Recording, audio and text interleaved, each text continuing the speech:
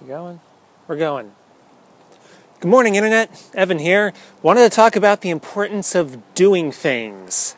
Specifically, things that you set your mind to.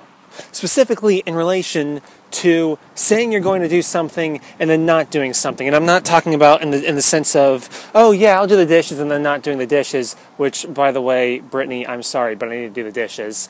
But more in the terms of, one day I'd like to do this, or sometime in the future, when I get around to it, I'm going to do that.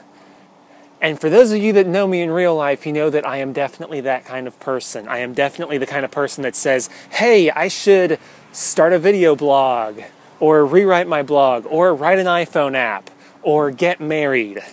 The last two things on that list I actually have done, thankfully. Hi, Brittany. And my app is called Pill Timer, and you should go download it because it's awesome. Oh, and here comes the long guy. Okay, we're back. I had to move because the long guy is on the other side of the building. So now, anyway, I'm definitely the kind of person that comes up with all sorts of dreams and plans and ideas and then doesn't follow through. And I guess that's what I'm getting at, is the follow through, the action.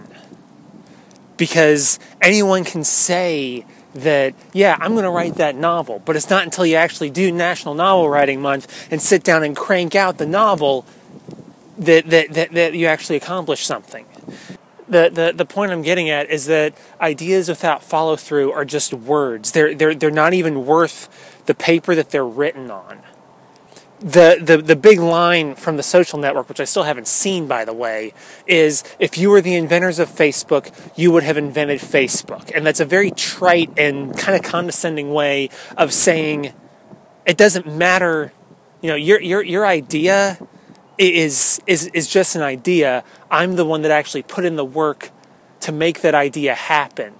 Because in the execution and in the follow through, there's so much else that you learn. There's so much refining that has to happen. You can think and plan all you want, but until you actually get down in the trenches and do the work, there's so much that that still hasn't been fleshed out about that idea. And so I can say all I want about, yeah, my dream is to host a talk show, or my dream is to be famous, or my dream is to do, be some sort of important person whose words carry weight. But until I actually sit down and do the one video a week,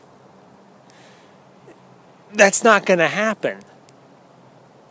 So this is me saying, I'm going to try and do one video a week. I'm going to stick to the Vlogbrothers rules. One video a week, 4 minutes max, unless it's an educational video. So, this is me saying, this is what I'm going to do. Let's make it happen. Till next time, as they say in Nerdfighteria, don't forget to be awesome.